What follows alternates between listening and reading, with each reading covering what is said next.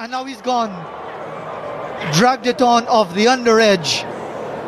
And once again, Adrian Bharat, maybe too many shots.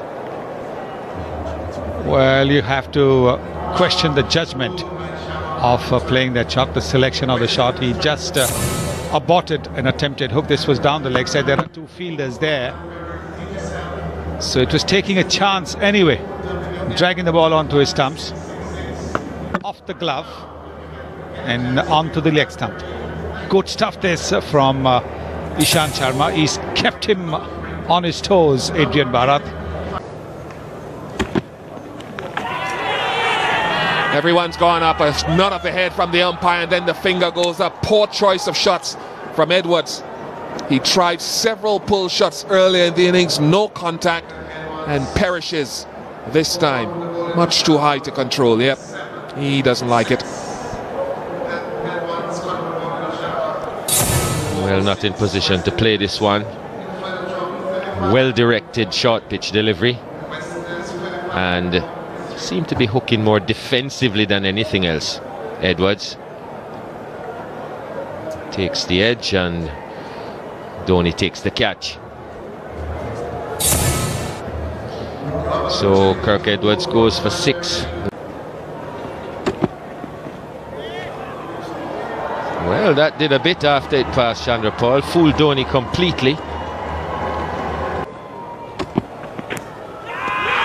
Now he's gone. Wonderful bowling, doesn't matter. Ishant Sharma picks up the wicket. Bravo walks off without waiting for the decision. So after that long look at the claim to catch, which was not given, Bravo now goes for 50. Will be really disappointed after that long innings. There's clearly a sound as it passed the bat, and Bravo didn't really wait. Seemed less to be playing at it than to be pulling the bat out of the way. Good lifter, but there's no one under the bat. And he's got him now. Way too ambitious, Fidel Edwards. Don't know what he was thinking, but it's another wicket for Ishant and India. Well, we spoke before that the bounce is variable in the middle of this pitch. Edwards expecting this one to bounce a bit higher than it really did. It's very short, and bottom edge onto his stumps. Sharma picks up his 4th wicket. Edwards goes for 3. And he's played on.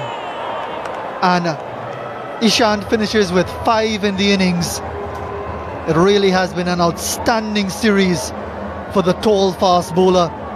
And yet again, India have skittled the West Indies. And Bishu didn't look as if he wanted to get behind this at all. Closed the face of the bat, and it just ramped straight down onto the stumps. And 5 wickets for Ishant Sharma.